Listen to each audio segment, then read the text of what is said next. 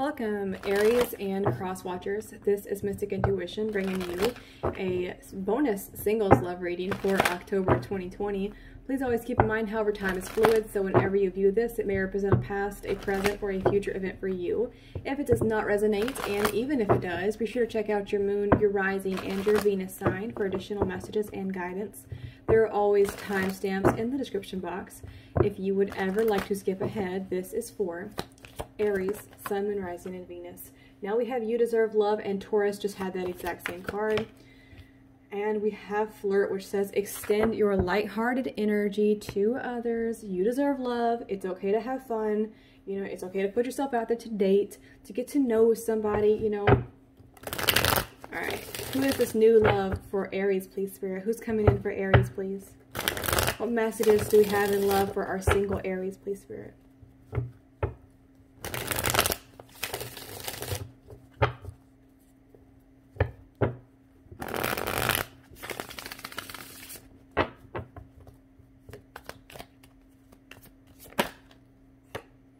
The Page of Wands could be a fellow fire sign, or maybe you're the younger air sign. I'm sorry, fire sign. I keep wanting to say air, like it's right there on the tip of my tongue. So you could be dealing with a fire sign, Aries, Leo, Sagittarius, or possibly an air sign, Gemini, Libra, Aquarius, because it's so heavily on my mind right now. But this is news, a messenger, a very flirtatious, a very fun energy. Okay. Spirit's like, here we go. Ooh. Now, for some of you, I mean, it could be like a childhood sweetheart or a past love. Now, I don't feel like there's any toxic ex here. So for those of you who are about to leave me a comment and say, oh, it's not a past person, I don't want the old love. The Six of Cups doesn't always mean that there's an ex returning to your life. Sometimes past life love, past life energy can be past life. You know, you've known each other in previous lifetimes to this one, okay? Your souls know each other. They recognize each other. There's a very deep connection that feels possibly like home with a new love, okay? Six of Cups, this is about equal give, equal take. It's like, I replenish you, you replenish me. I feel like in the past, we have You Deserve Love here. You are lovable. It's like, you know, sometimes when I see this card, especially how it sits here, it's like no matter how much you gave, okay? You gave your time, your energy, your love, you know, your attention, you gave your money, whatever, you gave it all away and you had nothing left for yourself. No matter how much you have gave to the past, they took all they could take.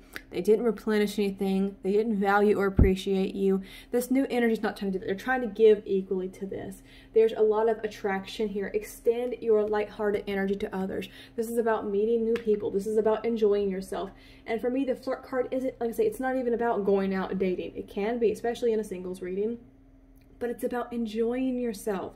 It's about, you know, being more lighthearted. It's about, I'm hearing, finding out who you are, what you enjoy. It's about spending time with your friends and your family and doing things, you know, self-care, you know, going to get your nails done or get your beard trimmed or whatever guys do, right? You get what I'm saying? It's about doing things that, you know, make you feel good about yourself or that excite you. You know, it's like, maybe it doesn't have to be 9 to 5 every day and doom and gloom, you know? It's like maybe some of you have been sitting in this energy of frustration from past situations and fear of new love, of really opening your heart to be vulnerable.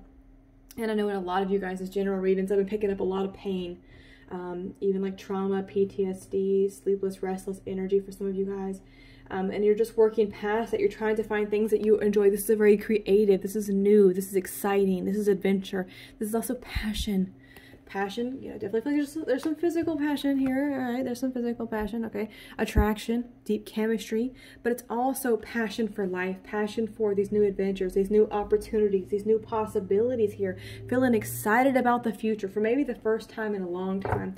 Maybe after a very painful ending, you're feeling emotional, maybe confused, because maybe somebody was too childish and immature to appreciate the Queen of Cups that you are. That is water, Cancer, Scorpio, Pisces. Now, the Queen of Cups is somebody who's very loving and understanding, intuitive, empathetic. This is somebody who's a healer, male or female, okay? And, you know, no matter how much you seem to have given to the past, they just took it. They never appreciated it. This is about you moving past those past energies, that past pain. And again, time energy is fluid. This could have resonated from a past situation that happened, you know, 2-3 years ago. Could have happened yesterday. It could happen next month, right? Time is fluid. Queen of Cups yet again. So there you are. feeling a bit emotional, a bit nervous, but here comes the call. Are you going to pick up the phone? Are you going to answer it? I mean, I'm kind of seeing somebody receiving a message, you know, receiving news, communication from someone. I don't know if I can trust it. I don't know if I can, you know, revisit this. For some of you, I do want to say this, and again, this is going to be a very specific message, maybe for just a handful of Aries out there. Some of you actually may be reconnecting with past love, okay?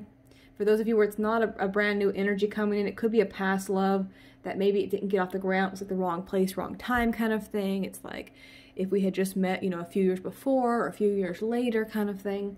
Or, you know, you always kind of both mutually liked each other but were afraid to ruin your friendship or the situation the two of you had, you know, that kind of connection. You could have even had family acquaintances or friends or something, and that made things kind of complicated kind of thing. I don't know why. I'm going to say what I'm going to say, and please know this is probably for one very specific person. I don't know who you are, but this is a message that I need to pass. Some of you may have been married to someone and very attracted to like an old friend of like your husband's or maybe your wife's. I feel more like it's a masculine energy. Like you had a lot of chemistry with this person, but it's like you left this person, or they left you, or they cheated, or something happened and you got disconnected from each other, and now like you're nervous to take this to the next level because, you know, there was a past history there, or there used to be a mutual connection of some sort, like maybe somebody was married to the family somehow. Like I don't feel like you're blood related to this person, anything like that. I kind of feel like there was some kind of connection to like family, friends, or like a spouse or something that's no longer an issue, and now it's like you're free to explore this. Now that's probably very specific. I don't know where that's coming from. Hopefully whoever needed to hear that message understands what I'm saying there, but it feels like the door is open. Now you're going to pick it up. You're maybe afraid of confusion here.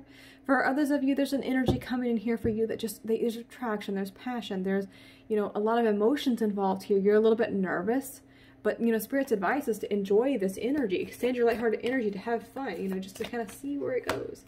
The Justice card, that's Libra energy. Like say, one of you could have been married in a higher level of commitment in the past. But this is about righting some wrongs. It's like, you know, the right thing, a balanced energy. Two cards coming out. We have the Eight of Wands and the Eight of Pentacles. That is fire and earth energy.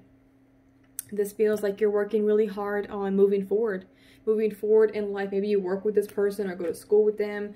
I mean, I'm seeing a lot of positivity here. We have the Tower, that's Scorpio energy, a decision, strong Scorpio energy, a decision in regards to stability. Someone's nervous about rocking the boat, about making an offer. You could be afraid it may end a connection or a situation if you say what you want to say. So it's like you're being very strategic with your words and how you initiate this conversation with this person. I also feel like they're doing the same thing. Like you're both a little bit nervous, like you're both waiting for the other person to make the first move here because you're afraid of losing something, or they don't know if you're ready for a connection from past pains. But it's like you're asking them questions, okay? Like you're asking them questions, trying to figure out, you know, what they want, what they like, who they are. It's kind of like unexpected, this connection, but I mean, I see a lot of positivity here, and I see you just like getting to know this person. A lot of communication, a lot of working together here. All right, so Aries, this was your reading. Please remember to like, comment, and subscribe. I'm wishing you all strength and many blessings. Bye.